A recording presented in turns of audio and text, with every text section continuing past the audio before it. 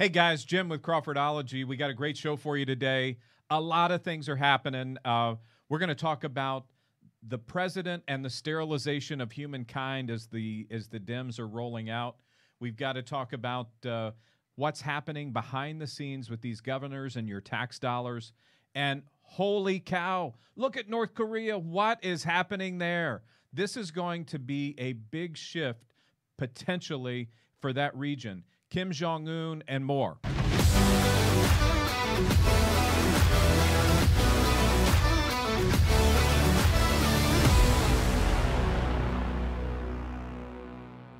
Times have never been more uncertain than they are today. We've got COVID-19. We've got weird things happening, not just in the United States, but around the world. And in times like these, you really have to be able to rely on your equipment. So I want to just give you a good word on where to go to get those things taken care of. Our sponsors at ThreatWorks take care of your firearms. They can do industrial coatings. They can do laser engraving. You can look good and be safe at the same time. Check out our folks at ThreatWorks. It's ThreatWerx.com. Go there for your Cerakote, your laser engraving, and your Hydra Dip needs. Check them out. So, guys, we saw last week with Governor Gretchen Whitmer in Michigan and some of the nonsense that was going on with her pulling a contract and then giving that contract to one of her political operatives. Now, it looks like there's a big rollback happening. I think some of the other folks have gotten involved in Michigan politics. They realize the optics on this aren't good. And now we see them canceling the contract. The folks over at Great Lakes Community Engagement, the company that had the connections to K2K Consulting, they've yanked that contract. They said it was an accident, that they didn't realize that, the person who worked on her campaign was also the person that they might be giving a new contract to, with just a slightly different name to the organization. So I don't know that anything was intentional, but I want to tell you, times like these where we are really trying to spend emergency funding through our states creates a huge opportunity for this to happen, not just in your states, but in your local communities. You're going to want to keep an eye out locally, certainly at the state level and at the national level. We've seen with the Paycheck Protection program, many companies having to, and institutions giving back their funding. This was intended for small businesses, and somehow Harvard University picked up some pretty substantial funding. Ruth's Chris Steakhouse ends up picking up some big funding. A lot of large companies, some publicly traded companies, have ended up with some of that money. Those companies have other mechanisms that they can manage and borrow money against. This was certainly intended for your small businesses. So if this is happening to programs that are, across the country, I guarantee it's happening in your own states. Keep a close eye out on your politicians. Make sure that they're not suddenly giving contract dollars to their cronies. We're in an election season. What an easy way to send money that later shows up in campaign funds or ads or other equal sorts of trade. So definitely be vigilant. We want to know if you see something like that, you've got some guesses it's going on, you can connect some dots for us. Put it in the comments. Make sure you send it to us. Connect with us directly. You can visit us on our website where we've got a way that you can email straight to us, and that's at thecrawfordology.com. So we'll put it in the links over here. So, another thing has happened this week that we've seen. The president comes out every week and he's talking to folks, and he's really spontaneous. He's riffing. He's not talking. We saw in the last president through Obama, we had a number of teleprompters, and almost everything was very carefully decided. What's he going to say? How's he going to say it? What's the delivery? The pauses, the question marks, the facial expressions. I can imagine There were pictures for him to emulate when he was looking at the teleprompter. When you say this, look surprised, right? When you say this, look sad. Obviously, Donald Trump doesn't do that. He says things, very much off the top of his head. And sometimes he says some things that come out and seem a little crazy because he doesn't use exactly the right wording. In the case of this past week, we heard him say something about, or at least what the media is continuing to run over and over, is injecting, some sort of sterilizing material, some sort of cleanser. I think I heard somebody saying it was Clorox, somebody else saying it was a Lysol-like substance. But, medically, there are products that we do inject. We do take things, inhalers, for example, have an atomized delivery system that allows you to deliver the medicine straight into your lungs. He was talking about those, getting the bacteria out of the lungs. There are UV light treatments that apparently are given, internally. I've not seen these work, but I understand that there are methods where this happens. We certainly use UV light to sterilize things in hospitals, in surgical centers. You can see that it's one of the sterilization methods to kill germs. We know it works. So, we got to give the president a little bit of a break here. Everyone knows he wasn't suggesting you take an IV and hook it up to a Clorox bottle, or that you somehow hook the aerosol from Lysol right into an intravenous flow. He was talking about some legitimately supported by medical research types of solutions that deliver that medicine to kill bacteria right where they live. Lungs are a tough spot, right? But we have things like nebulizers and that atomize medicine, get it down into the lungs, down into the airway, so that it can act most effectively. So I'm not sure what those medicines are. If you're a doctor, if you're a researcher, you're listening to the program, please type it in. Tell us what you've got. Nurses, you guys probably know as much about this as anyone. Let us know how that works. Was the president totally off base? Do we need to correct him, or is there really something that works like this? So, keeping in mind, it's that extemporaneous way of speaking that Donald Trump has that makes him so effective in many ways, but it also causes some difficulties sometimes for him to roll back quickly. So we saw, Fauci and the different folks who were engaged this week with some of the looks of surprise. But I think all in all, our president's doing a great job. Keep it up. Keep going. Let's get the country back open. Now, speaking of that, this week some states are starting to open yesterday. Friday, we saw states opening. We're going to be paying close attention to how that's working. In Virginia, and we always talk a lot about Virginia, and I'm sorry for that, but I live here and it's close. Our governor has come up with a plan that looks like it may take 2 years to get through phase 1. Now, I can't imagine how many people are going to stay in the state if everyone around us. Now, luckily, we don't have him for 2 more years. I guess just barely 2 more years. So he can only maybe get to phase 1, and then someone more reasonable hopefully will come in and move things along at a normal pace. But 2 years to get to phase 1. What are all the folks going to do who do personal services?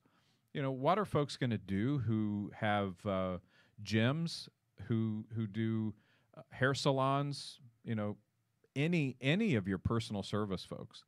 How are our restaurants going to survive? How are they going to pay the rent for 2+ years without being able to be open to the public? Are these places going to turn into caterers?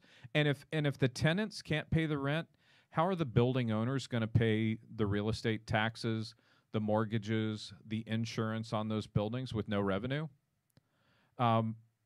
Maybe what the governor's looking for is a return to Walton Mountain, where we'll all be living in little wooden shacks with little country stores on the corner, because I don't know that there is a way that's economically feasible to have a 2-year return to normalcy. Can we take some precautions and roll some things out? I would think so. I don't know if he has the most careful people in the world who are creating this plan, but you've got to have some risk takers, because I can tell you, not Virginia itself was built from risk takers. No one came to start Jamestown settlement as a careful, cautious, hey, don't go outside, you'll catch pneumonia type of person. These were folks who were saying, hey, there's something over there. Over where? I don't know. It's on the other side of that big body of water. I thought that was flat. No, let's go. So these folks were jumping in boats, going from Europe to a new land that they'd never seen, but had only heard stories of. So I don't think that Virginians at their heart are going to put up with a 2-year rollout. So we want to hear what you're thinking. Are you willing to stay home for 2 years? Can you stay in your house for just 2 more years, right? Not 2 more weeks, 2 more years, 2 more years, 2 Christmases from now. Are you willing to do that? I can't imagine. I feel like you remember that Back to the Future movie, hello, McFly, is anybody there? Is that what's going on in our governor's head? 2 years of a rollout. Ridiculous. I can tell you another thing. If that happens, the amount of business that will leave Virginia, the amount of people that will leave Virginia, I don't understand it. I really don't understand it. So if you've got something to say about it, put it in comments. We want to hear what you're thinking. Are you happy with a 2-year rollout? You states, we've got lots of listeners from other states. I want to know how it's working in Georgia. How's it working in Texas? Are you feeling safe? Are you seeing the rollout happening responsibly? I saw the governor of Georgia has put some very, careful measures in play. So he was taking a lot of criticism earlier in the week for, just this lackadaisical, let's roll the wheel and see what happens. But truthfully, he's put some careful measures in place. So we want to know over the coming days how you feel. Is it safer? Do you feel concerned when you go out? Are you feeling protected? Are you feeling like there's some middle ground between 2 years and tomorrow or yesterday? So I think that there's a way that our reasonable Crawfordology followers have some great insights on this. State by state. List your state. Tell us what you're doing where you are. Thanks for that. So I want to go now to international. And okay, I got to start this story back with my own personal experience. 1988, I landed in Osan Air Base in South Korea. First time I had flown internationally. I was 18, 19 years old, and I took 2 weeks of in-country leave when I first arrived in Korea. And, I don't know what I was really expecting. I guess 18, 19-year-olds maybe don't have, or at least I didn't have, the greatest plan in place. I was willing to just go for it and see what happens. So I remember walking out of Osan Air Base, and there were 2 things that really hit you before you landed in Osan. You could see the colors of Korea, very rich, colors, the roof tiles, the houses, the fields, very colorful. And the second thing was there was a very different smell. And I never will forget this smell, but it was just, different foods, garbage, rice paddies that had been, fertilized many times with human waste. And it would hit you at about 1,000 feet. You could get this smell would come into the plane, and you were like, okay, we're back in Korea. Now, this is the 1980s. It was a very different country. They were just hosting in 1988 the Seoul Olympics, which opened up the country in a lot of ways. It created a roadway system. Suddenly, you had people in Korea starting to drive cars for the first time. So I can remember I was there as people were just starting to, where it became more common, like it is here in the U.S. A couple of years ago, I had a chance to go back, and by the way, I lived at the very northern part of South Korea. I was there on the DMZ, right by the Imjim River, just north of the Imjim River, at a place called Camp Greaves with the 1st of 506 Infantry, and our job was to patrol a particular section of the DMZ, and we had some other missions that were related. Now, that base has since been closed, but I went back 30 years later, and Korea is an incredible economy. When I was there, there were 2 or 3 American restaurants that you could go, and I'm not kidding. I mean, to go get a pizza at Pizza Hut in Seoul was like a treat because it was like $50 in 1988. I mean, you had to really want bad pizza to go to Pizza Hut in Seoul, South Korea. Today, there are 1,400 or 1,300 or 1,400 Starbucks in Seoul alone. Kentucky Fried Chicken, I mean, any restaurant you want, McDonald's, Taco Bell's on every corner, very similar to a U.S. city. So it's really changed a lot. Traffic is incredibly dense. When I drove up, I took a tour, took my wife with me. We went up to the place where I had been, and we were able to see the old Freedom Bridge, which was a one-way train bridge that we had put wooden timbers over, and that became the transportation bridge where we drove across. And that bridge is no longer in use, but it's still there. The guard post is still there on both sides, and there is actually a fair-like environment on the south side of the river. Major highways that run all the way to the south side of the river in many places in South Korea. So it was quite amazing to see the differences, the contrast.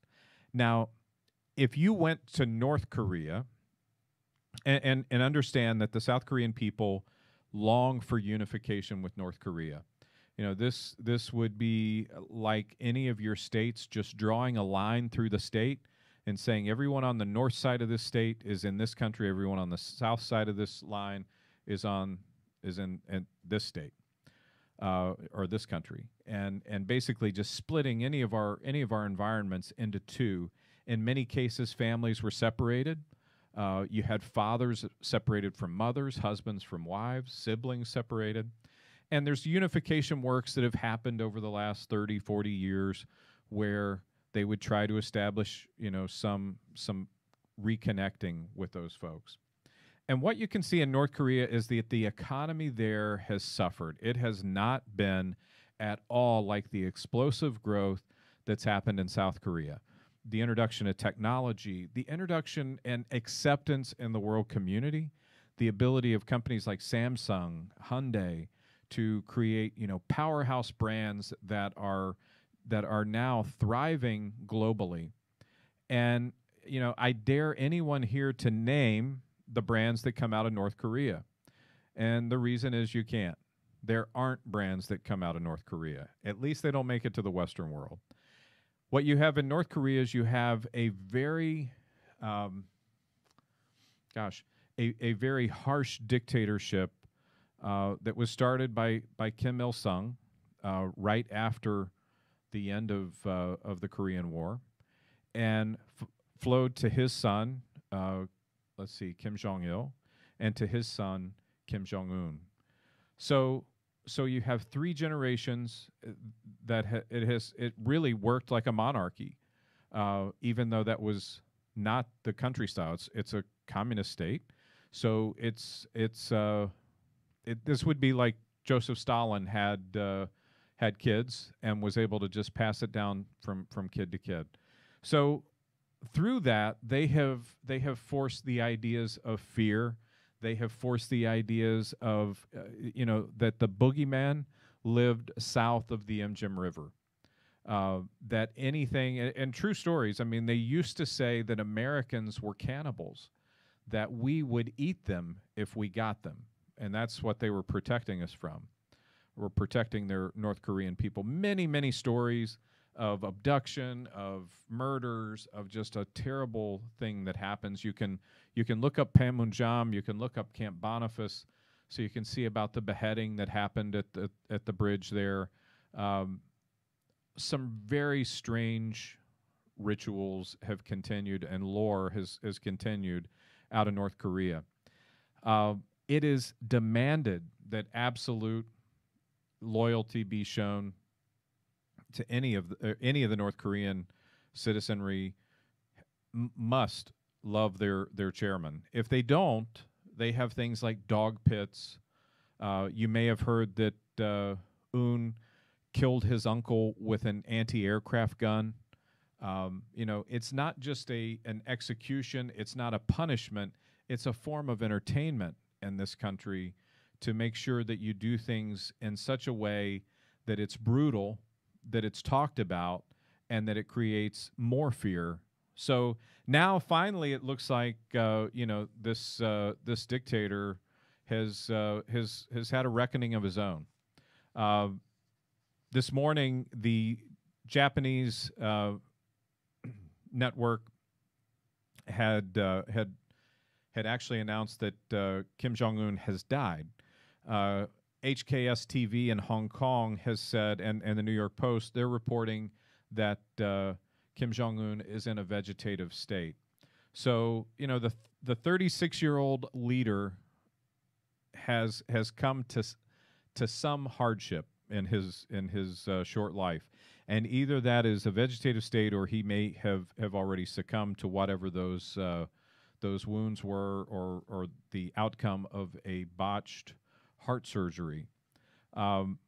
Unknown. But what we do know is it was very unlikely that, or very created a lot of suspicion when Kim Jong Un did not show up for the 108th birthday party of his grandfather, Kim Jong Il, or Kim Il Sung.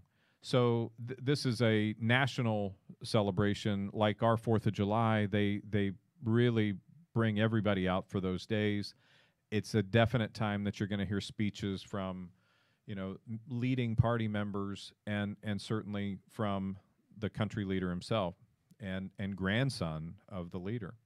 So surprisingly, we have, the potential for a vacuum in power there in North Korea.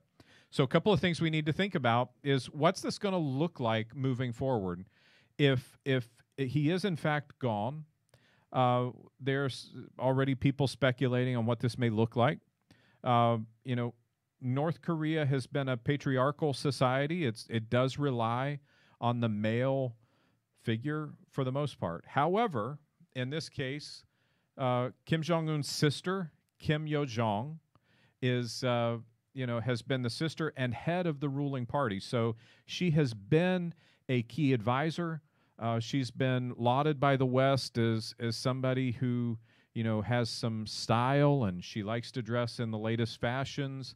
So she certainly at least has one eye on the Western world, as has his brother, who is the big Eric Clapton, big music fan, and I think not interested at all in leadership or being a politician of any type.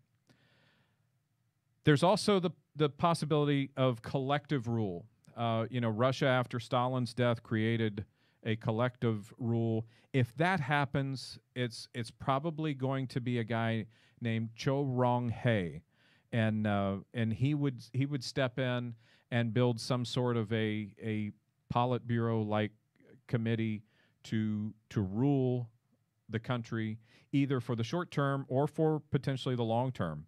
The Sejong Institute, there's an analyst there, Chong-Xiong Chang, who's in South Korea, who has said, this is a good possibility that there will be some sort of a collective rule.